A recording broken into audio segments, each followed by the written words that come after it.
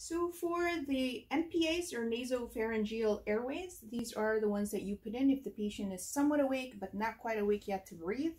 Also, this helps when you're bagging a patient because it opens up the airway. It is important that you measure these prior to inserting one.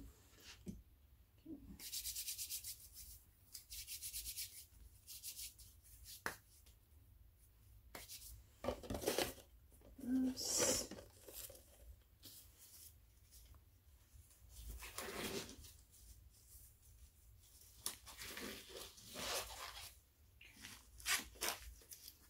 So I'm not sure what size she's going to take. So you're going to want to take a look at different sizes. The packaging usually will have the size there for you. Okay, so this one's an 8, this one's a 7.5. And if you don't know, you can also look. Because if it's in the patient and you don't have the packaging anymore, you can look. And there's the size there. That's something you'll need to document. So what I'm going to do is I'm going to measure. Let's try this one first. This is going to the tip of the nose here and to the tip of the earlobe, and obviously this one's too long. So we're not going to use that. You don't want to use anything that's too long for the patient because instead of creating an airway, you're going to occlude the airway. So I'm going to try the 7.5. Okay, again to the tip of the nose, and that's just about right. So this is what I'm going to use, but I'm going to show you this one because this one will be too short.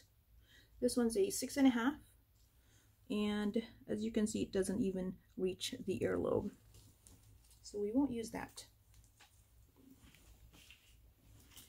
Make sure you put lube on here.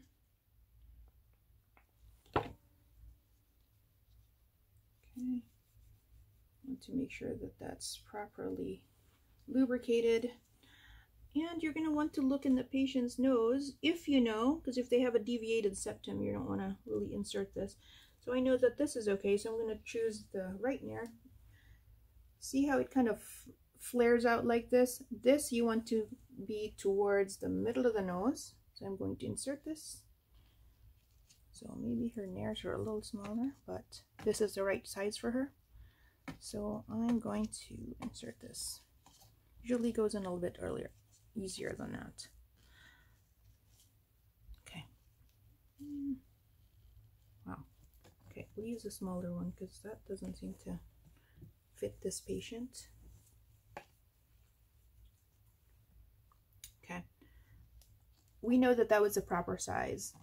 And for real patients, it actually goes in all the way. So you want this all the way in so it's flush against the nares. And that's how you put that in. You can, if you need to, you can put a second one as well. And that helps to open up the airway. Open it up like that.